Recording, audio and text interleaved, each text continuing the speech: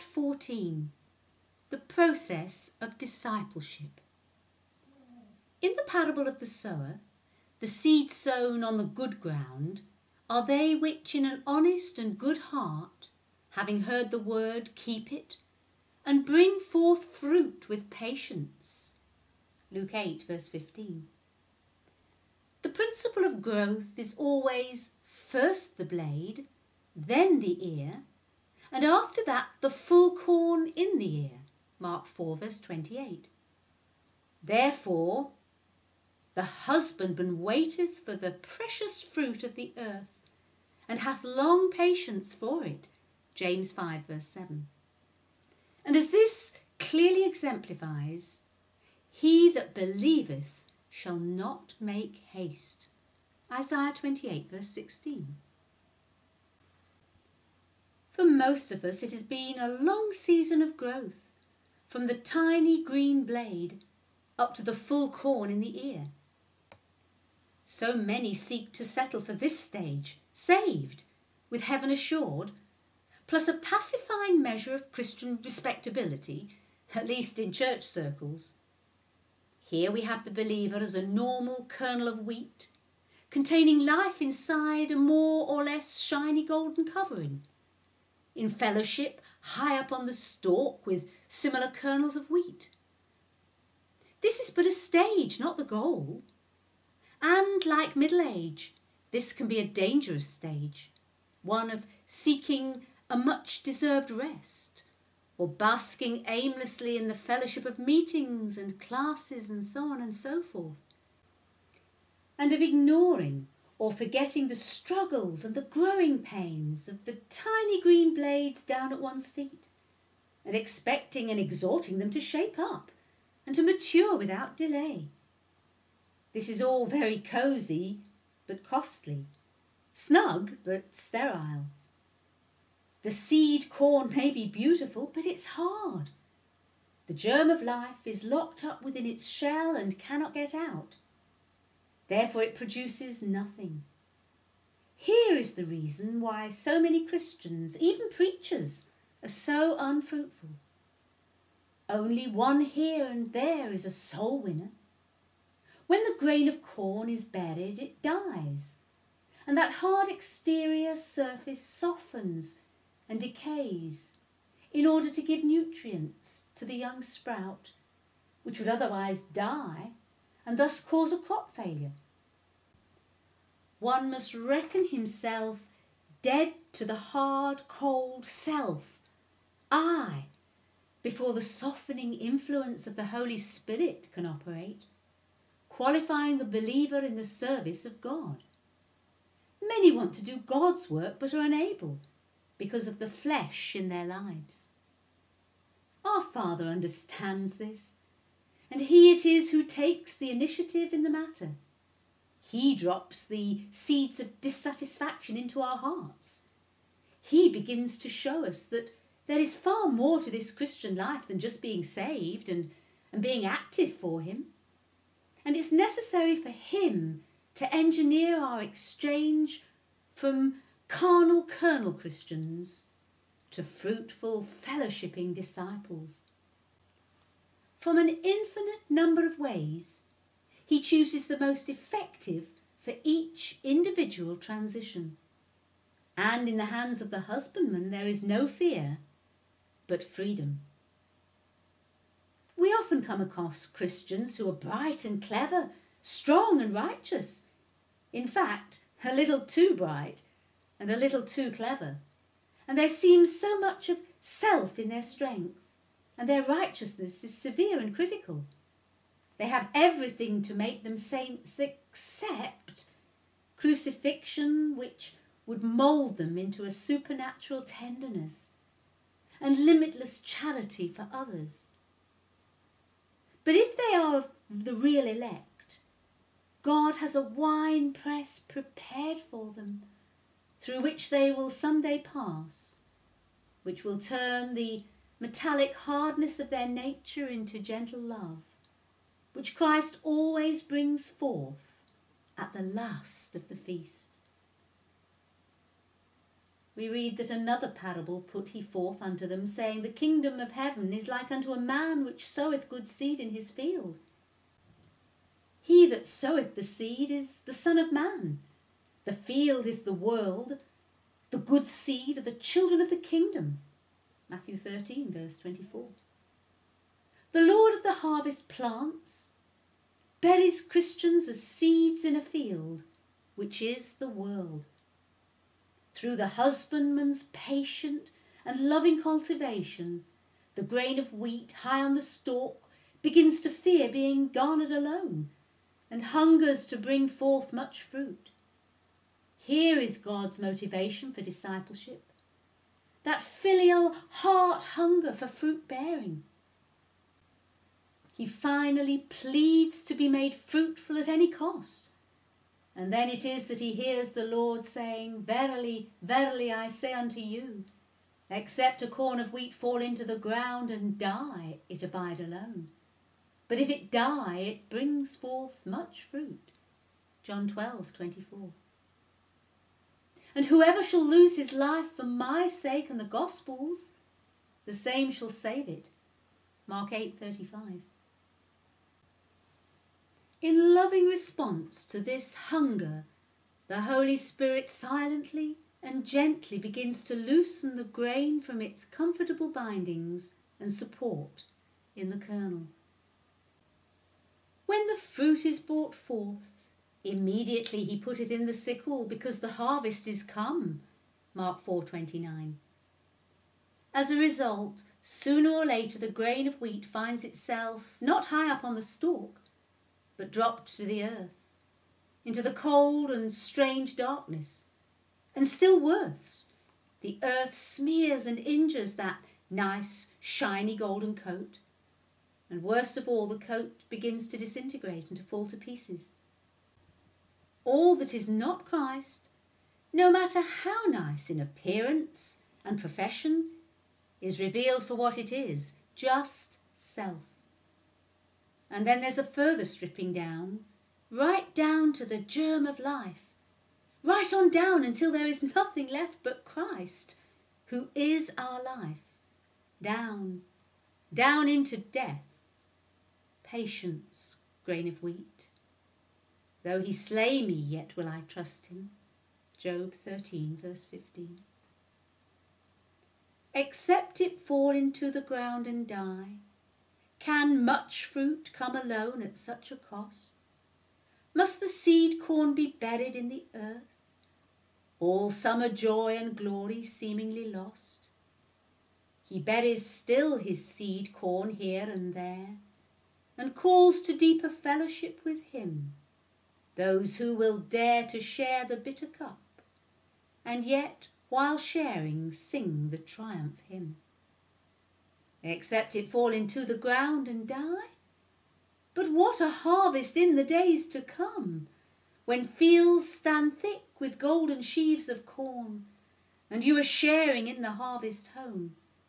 To you who lose your life and let it die, yet in the losing find your life anew, Christ evermore unveils his lovely face, and thus his mirrored glory rests on you.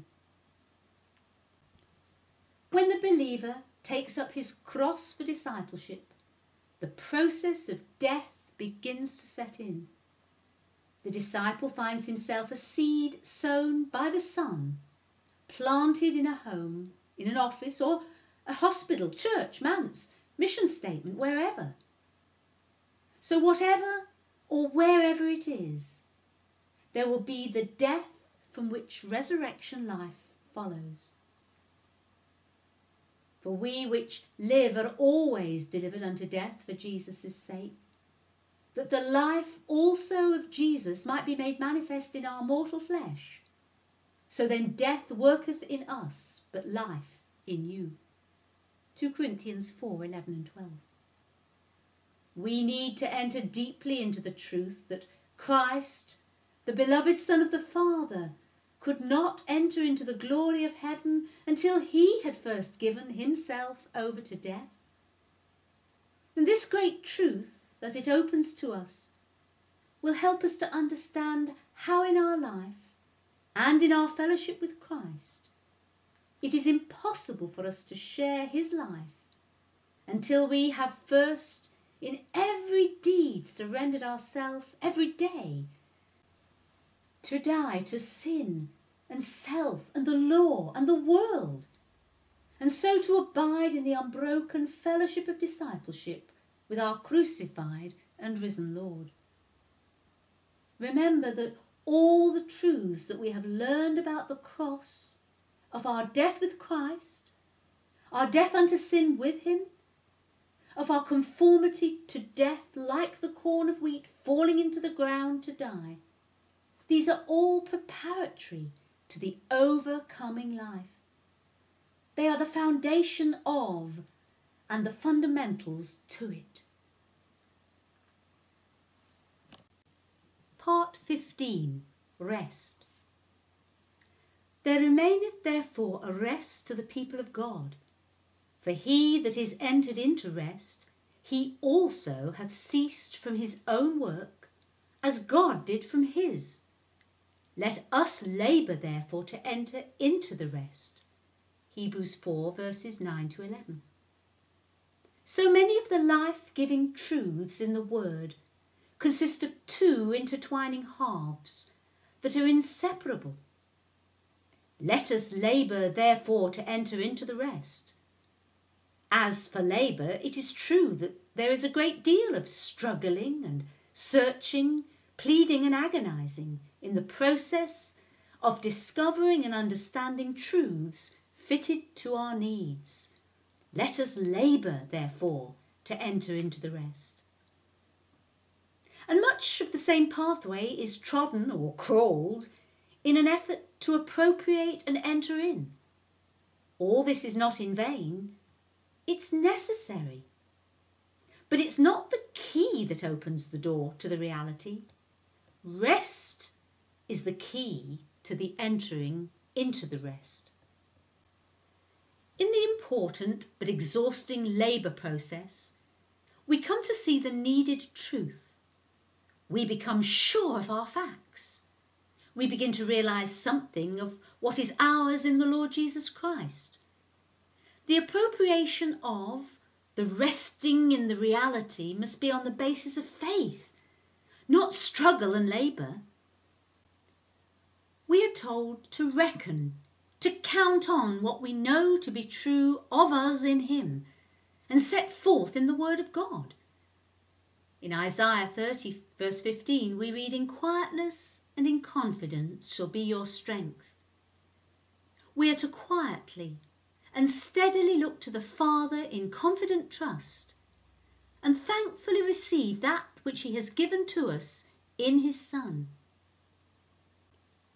In Psalm 104 verses 27 and 28 we read this: "These wait all upon thee, that thou mayest give them their meat in due season. That thou givest them they gather. Thou openest thine hand. They are filled with good."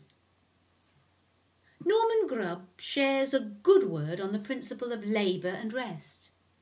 He says this: "Take as an example the learning of a foreign language. You are faced with a series of hieroglyphics in a book. You hear a medley of sound around, which means absolutely nothing to you, and yet you know that it's a language that can be learned. More than that, you have gone there to learn it. Now this is the first rung in the ladder of faith. However weak or waveringly in your heart you do believe that you can and will get it, otherwise, obviously you wouldn't try to learn the language, and so you plod on. Many a time faith and courage fail. The mind is weary and the heart is heavy, but you almost give up, but not quite. To give up is faith's unforgivable sin. So on you go. Months passed. It seems largely to go in one ear and out of the other. And then, the length of time depends on the difficulty of the language and the ability and industry of the pupil, of course, but then a miracle seems to happen. The day or period comes when, without you hardly realizing what you are seeking has been found by you. What you are trying to grasp has been grasped by you. And you begin automatically to speak the language, to think it, to hear it. What was an incomprehensible jumble of sounds without has become an ordered language within the mind. So it is in the spiritual labour of faith. The moment or period comes when we know. Every vestige of strain and labour is gone. Indeed, faith as such is not felt or recognised anymore. The channel is lost sight of in the abundance of the supply.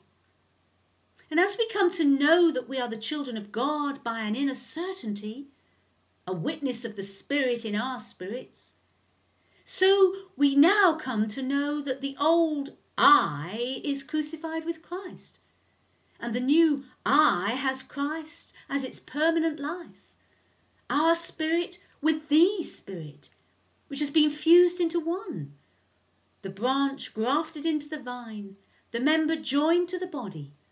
The problem of abiding becomes as natural as breathing.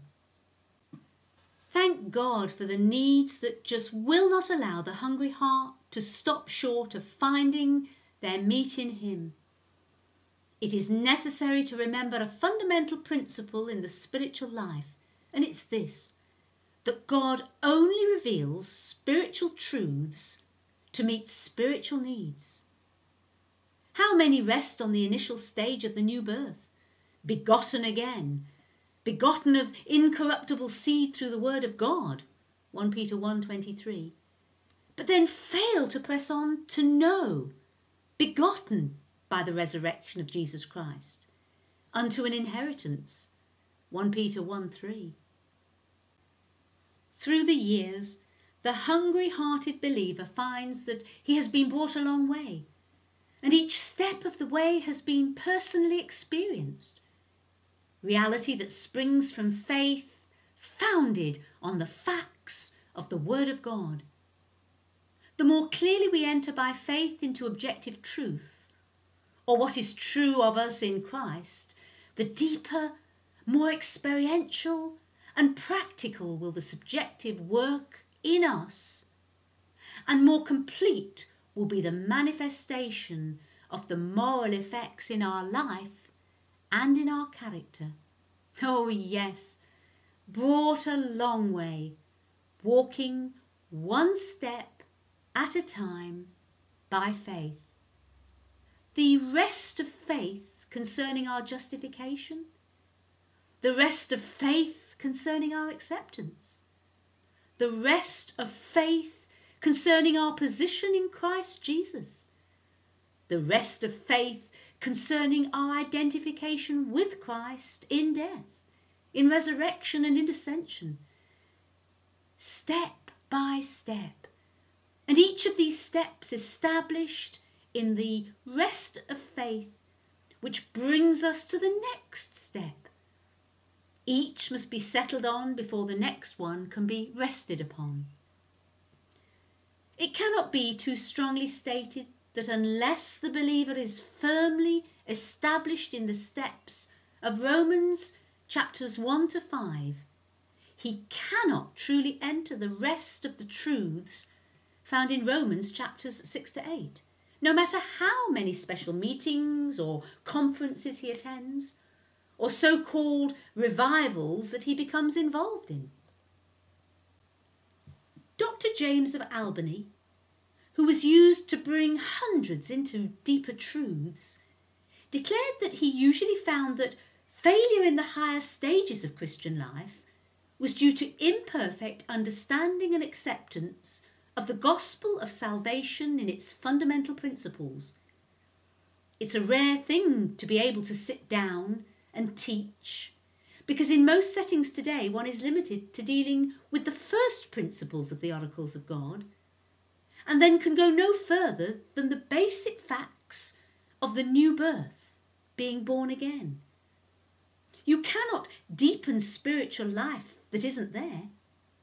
You will only build askew if the foundations are not properly laid. A lack of appreciation of the wonders of a full salvation in Christ opens the door to every kind of overbalance and spells continual frustration and failure.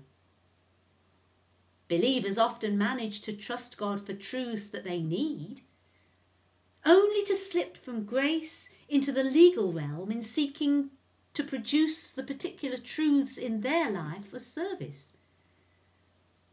Once in possession of a truth, we are to rest in that truth. He will produce. In actual experience, when we've apprehended our deliverance through death with Christ, the self-life often appears more alive than ever.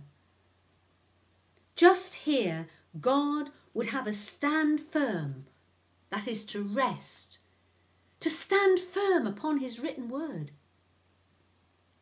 The increasing revelation proves the surrender to the cross to be real, because the Holy Spirit takes us at our word and reveals all that he has seen lying underneath.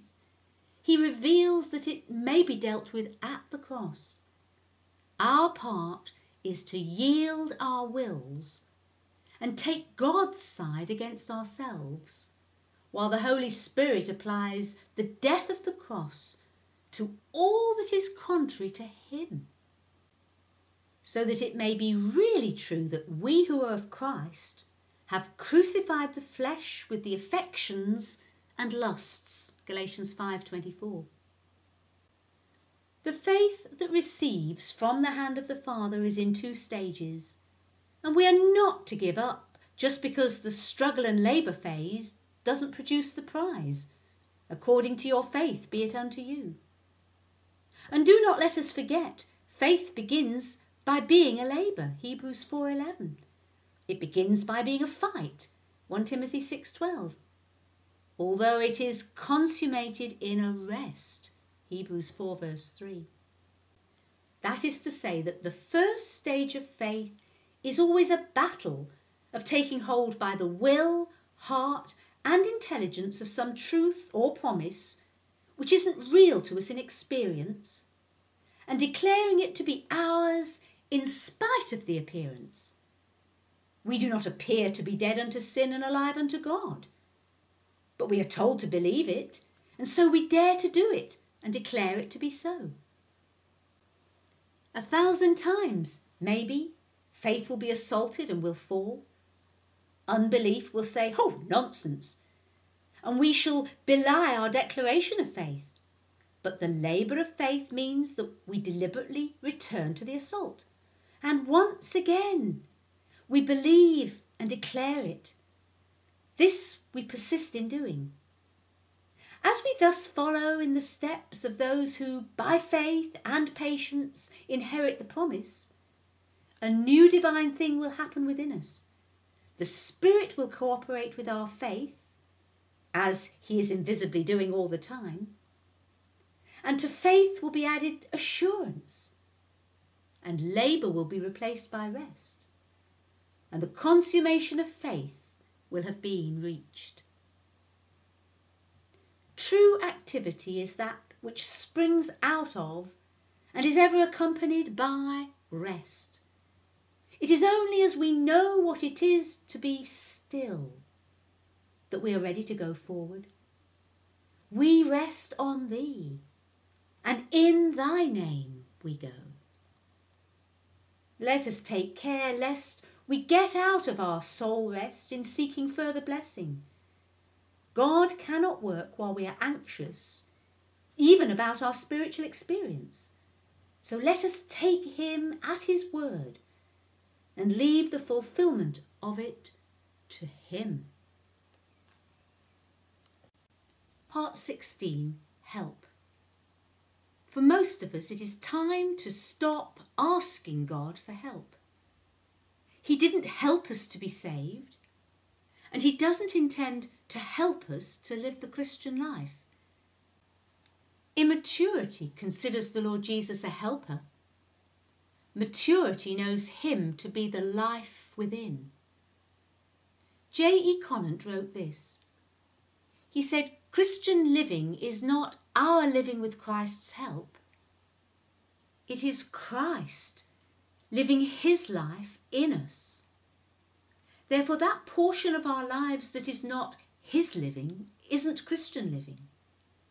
And that portion of our service that is not his doing isn't Christian service. For all such life and service has but a human and a natural source. And Christian life and service has a supernatural and a spiritual source. Paul insisted this: "For me to live is Christ," Philippians 1:21, and "I can do all things through Christ who strengthens me," Philippians 4:13. William R. Newell said this: "Satan's great device is to drive earnest souls back to beseeching God for what he says that he has already done. Each of us had to go beyond the help stage for our new birth and thank him for what he has already done on our behalf. God could never answer a prayer for help in the matter of justification, and the same principle holds true for the Christian life and Christian living. Our Lord Jesus waits to be wanted and to be all in us and to do all through us. For in him dwelleth all the fullness of the Godhead godly, and ye are complete in him." Colossians 2:9 and 10. God is not trusted nor honoured in our continually asking him for help. In the face of "My God shall supply all your needs according to his riches in glory in Christ Jesus," Philippians 4:9, in the face of that, how can we beg for help? For God shall supply all your needs according to his riches in glory in Christ Jesus. Our responsibility is to see in the Word of God all that is ours in Christ, and then to thank him and trust him for that which we need. Sooner or later we must face up to what F.G. Hugel declared. He said, when a Christian's prayer life springs from a right position, that is a thorough adjustment to Christ in his death and resurrection, when a Christian's prayer life springs from a right position, a vast change in procedure follows. Much of the mere begging type of prayer, though of course asking is always in order, for the Lord says, "Ask and you shall receive." No, much of the mere begging type of prayer gives way to our positive and unspeakable joyous appropriation. Much of our begging fails to register in heaven because it fails to spring from a right relation with the Father in union with Christ in his death and resurrection, in which position one simply appropriates what is already his. All things, says the Apostle Paul, all things are yours, and ye are Christ's, and Christ is God's. 1 Corinthians 3:21 and 22. Since, as Hebrews 11:6 says, since without faith it is impossible to please him, we might consider several more strong but true statements to clarify the attitude of faith that does please God's heart. In our private prayers, as well as in our public service, A.W. Tozer writes this: we are forever asking God to do things that he's either already done or cannot do because of our unbelief. We plead with him to speak when he's already spoken and is at that very moment speaking to us. We ask him to come when he's already present and waiting for us to recognise him. We beg the Holy Spirit to fill us while all the time we are preventing him by our doubts. S.D. Gordon admonished by saying that when you are in the thick of the fight, when you are the object of attack, plead less and claim more on the grounds of the blood of the Lord Jesus. I don't mean that you should ask God to give you the victory. No, you need to claim the victory to overshadow you. Watchman Nee startles many by saying this: God's way of deliverance is altogether different from man's way. Man's way is to try to suppress sin by seeking to overcome it. God's way is to remove the sinner. Many Christians mourn over their weakness, thinking that if only they were stronger, all would be well. The idea that because failure to lead a holy life is due to our impotence, something more therefore is demanded of us, and leads us naturally to this false conception of the way of deliverance. If we're preoccupied with the power of sin and with our inability to meet it, then we naturally conclude that to gain the victory over sin, we must have more power. Oh, if only I was stronger, we say. I could overcome my violent outbursts of temper. Oh, and so we plead with the Lord to strengthen us, that we may exercise more self-control. But this is altogether wrong. This is not Christianity. God's means of delivering us from sin is not by making us stronger and stronger, but by making us weaker and weaker. This is surely a peculiar way of victory, you say? But it is the divine way. God sets us free from the dominion of sin, not by strengthening our old man, but by crucifying him. Not by helping him to do anything, but by removing him from the scene of action. The believer does not have to beg for help. Rather, he does have to thankfully appropriate that which is already his in Christ. For we read in Hebrews 10:38, "The just shall live by faith."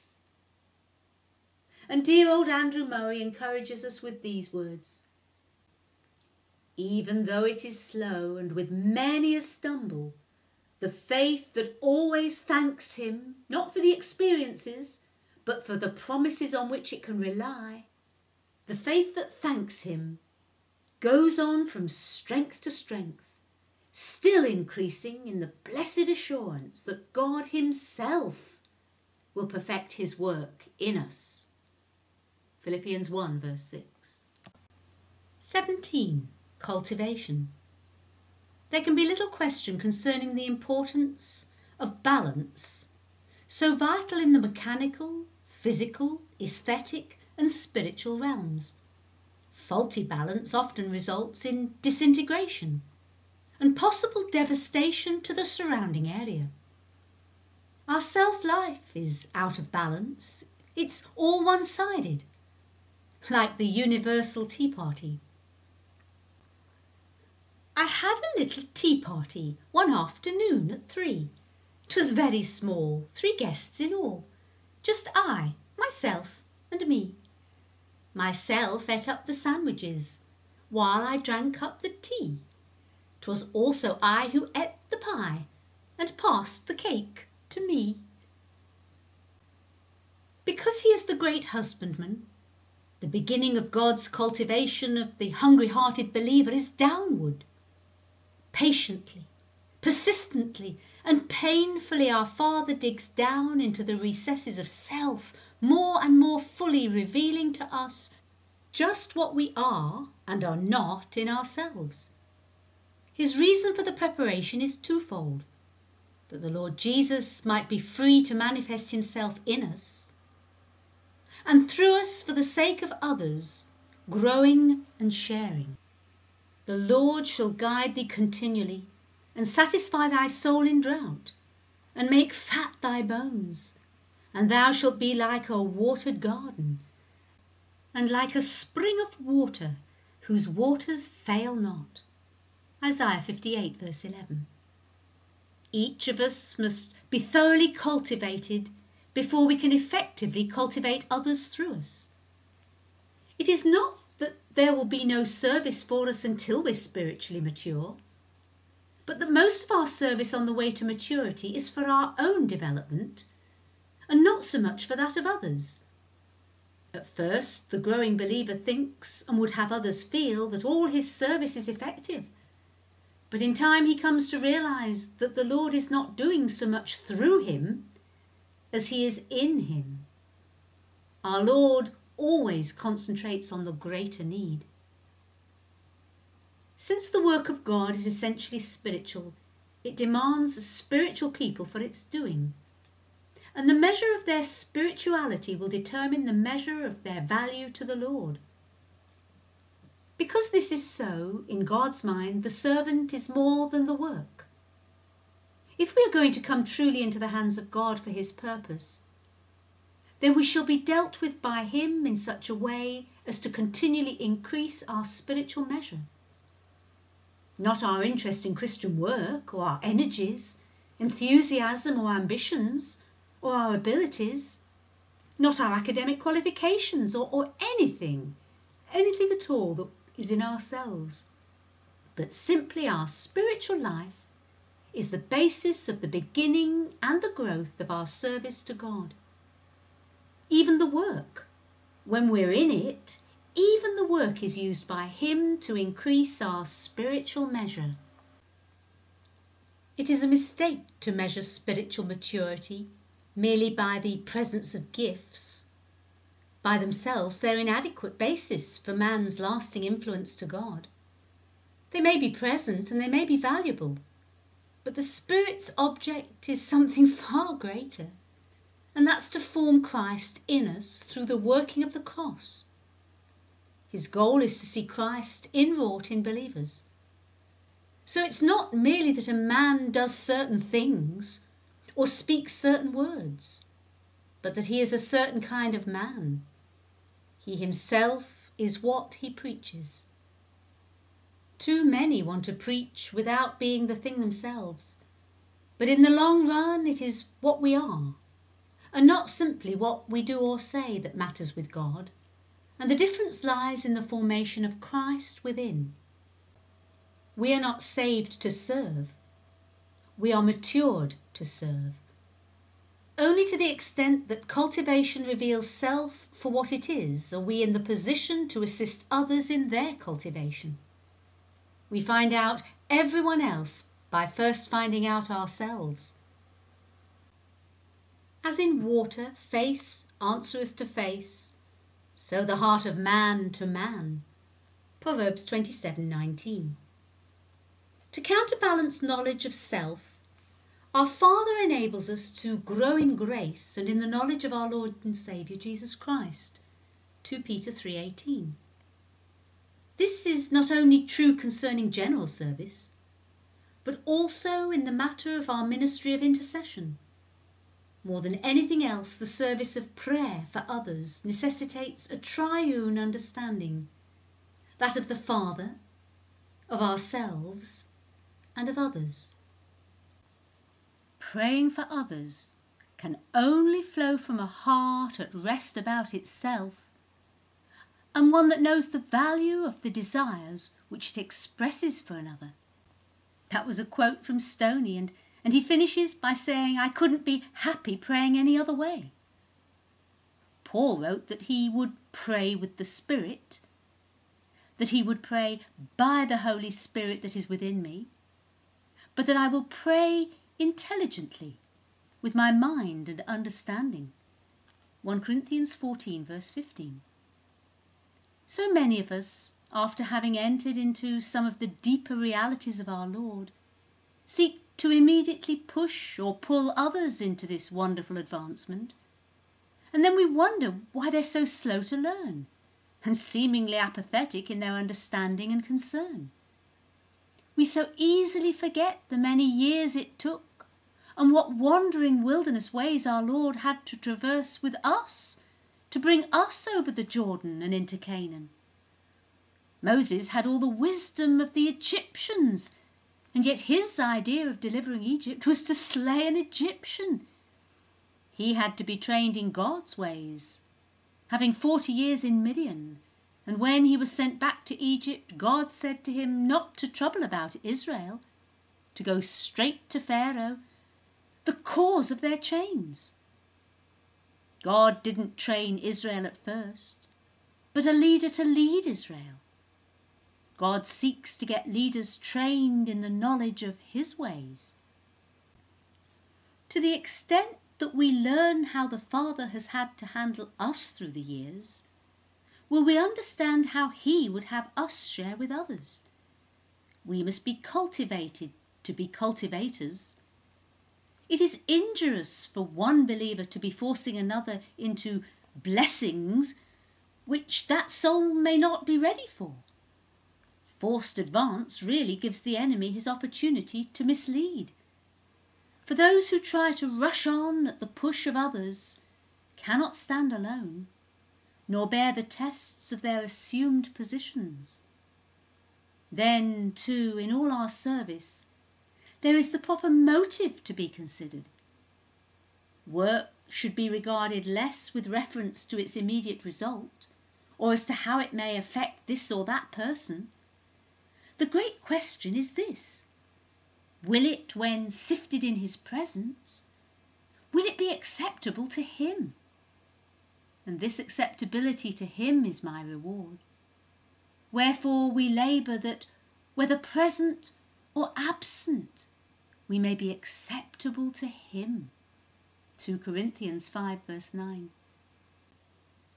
Many seem to droop because there are no grapes, and they're not happy unless they are doing. Well, doing's right enough in itself, but the order ought to be from happiness to work, not from work to being happy.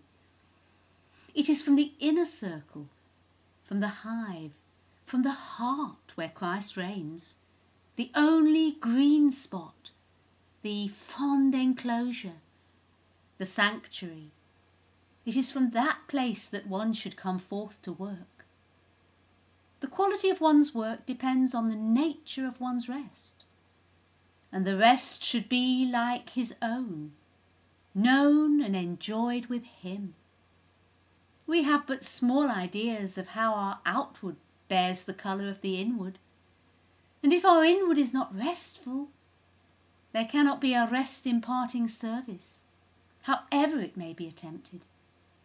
But do remember this, that the greatest proof of our love for Christ is that we care for those who belong to him. Jesus said, "If you love me, feed my sheep." 18. Continuance. When we first start out hungry and zealous for him, it's often imagined that extensive progress has been made, when as yet we've barely begun.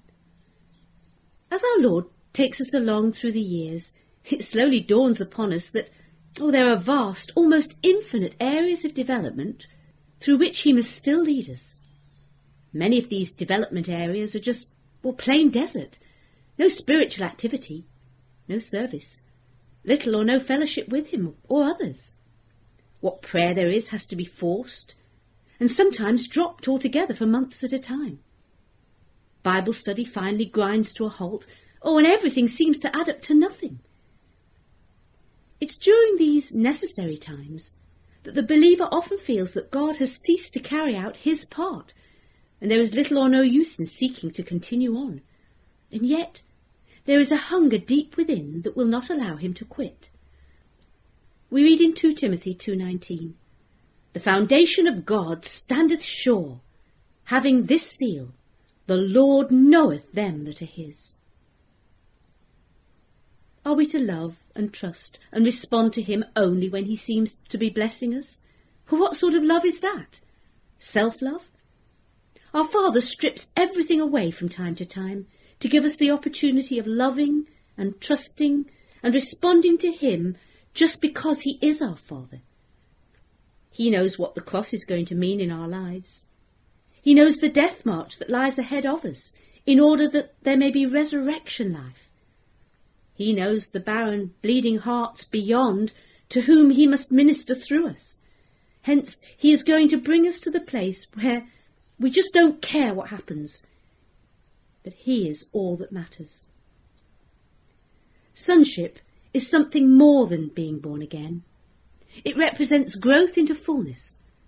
It's quite a good thing to be a babe while babyhood lasts, but it's a bad thing to be a babe when that period is past. This is the condition of many Christians. While sonship is inherent in birth, in the New Testament sense, sonship is the realization of the possibilities of birth. It is growth to maturity. So the New Testament has a lot to say about growing up, leaving childhood, and attaining unto full stature. With this growth comes the greater fullness of Christ and the abundant wealth into which we're saved. It's a matter not so much of that from which we are saved, as of that unto which we are saved. The grand climax of the new creation is the revealing of the sons of God, as we read in Romans 8:19. In the beginning, we are mainly taken up with the externals of our Christian life, and the Lord allows this for a time. Then, to get us and our externals out of the way, so that the Lord Jesus can be our all, our Father begins to take away much of what we thought we had. He begins the long, cross-centred transition from do to be. All this paradoxical progress, the way up being down, has a strong tendency to make us feel that the Lord is not taking us on. This is simply a weapon of the enemy, and it's easily parried by letting God be God in the scriptural knowledge that he is our Father. It's true that God does take up those who are not worthy and permit them to speak his words years before they fully understand their import. But he does not wish any of us to stop there. We may go on in that way for a while, but is it not true that from the time when he began in us his work of formation through discipline and chastening, it growingly dawns on us how little, in fact, we knew of the true meaning of what we had been saying and doing? God intends that we should reach the place where we can speak, with or without manifest gifts, because we are the things we say. For in Christian experience, the spiritual things of God are less and less outward, that is of gift, and more inward of life. In the long run, it is the depth and inwardness of a work that counts. As the Lord himself becomes more and more to us, other things, yes, and this must include even his gifts, other things matter less and less.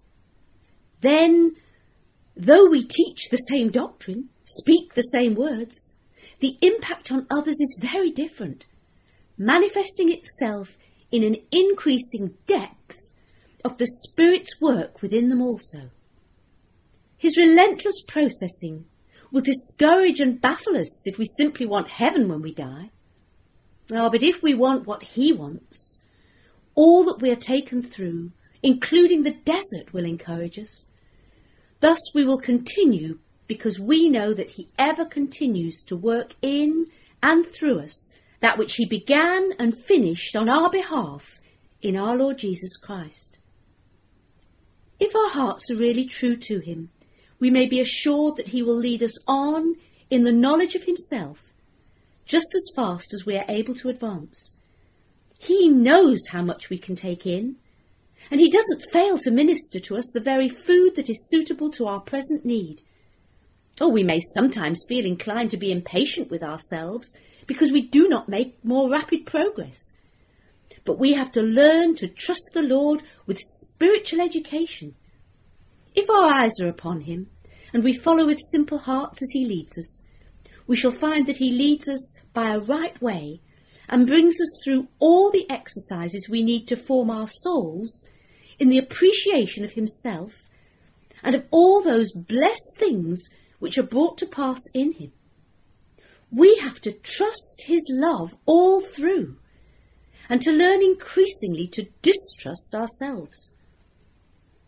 Paul writes to us as he did to Timothy, "Thou therefore, my son, be strong in the grace that is in Christ Jesus. And the thing that thou hast heard of me among many witnesses, the same commit thou to faithful men, who shall be able to teach others also. Thou therefore endure hardship as a good soldier of Christ Jesus. 2 Timothy 2, 1-3. We rejoice with you as you continue in him. The Lord is faithful, who shall establish you. 2 Thessalonians 3, verse 3.